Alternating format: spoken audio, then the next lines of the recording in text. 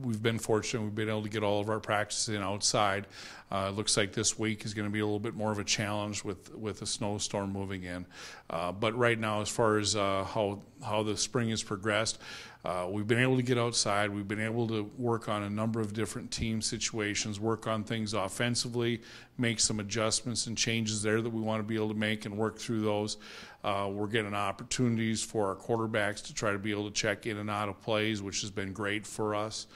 Defensively, we also have some of the same types of things going on, but every spring you work on different schemes that you might want to bring in play in the fall, and then as well as work on individual skills that you need and skill sets that you need to have to get better.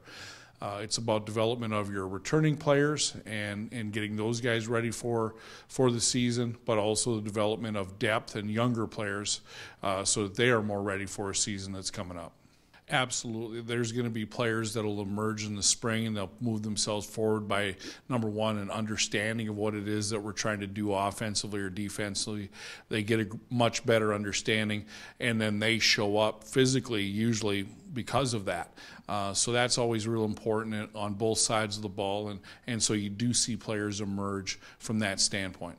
Right now in all phases, right now in special teams, there's a lot of emphasis on skill sets, and then also trying to find out who can be players on our special teams. So while you're teaching those skill sets, you're trying to find out who is actively able to do all those types of things, and then in turn, how will they contribute as you move forward in the fall. We try to stay away from schematics until late in the spring, so we don't get into a lot of schemes with our special teams. Offensively and defensively, again, we're working on skill sets, trying to figure out how to tackle better, how to work on the skill sets from a defensive standpoint, tackling, taking the ball away, individual skill sets that you need to shed and release and run to the football.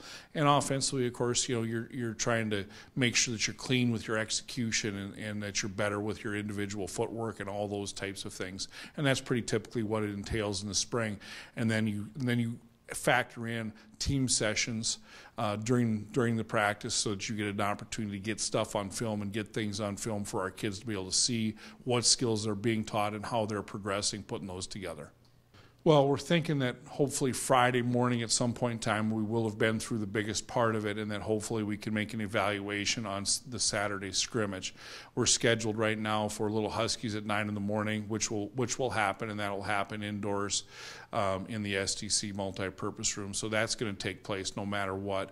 But then 1 o'clock we would have had our scrimmage, and we'll find out. We'll make that decision sometime Friday on whether or not we'll go Saturday. If we can't go Saturday, we'll probably move it to Sunday. So we're looking forward to that and trying to get that good solid scrimmage in that we'll need.